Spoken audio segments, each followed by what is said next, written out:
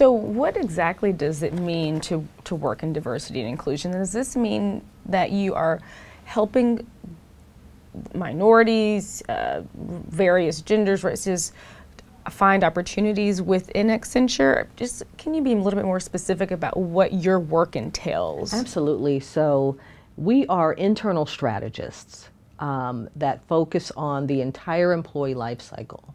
And what that means is this: we focus on designing and implementing policies, processes to ensure equity, fairness, parity, all of it in terms of every single aspect of the HR cycle. And that it would include recruiting, it would include developing talent, advancement of talent in terms of promotability and so forth, and the retention of talent. So that would be the employee life cycle that I was referring to a few moments ago.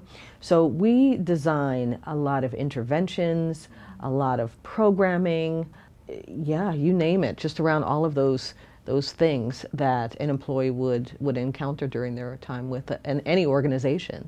So that's really the day in the life of. I mean, that's part of it. Sure. A lot of other things that we do, we are executive coaches. So we do a lot of coaching of employees and or executives from employee relations type issues that might occur.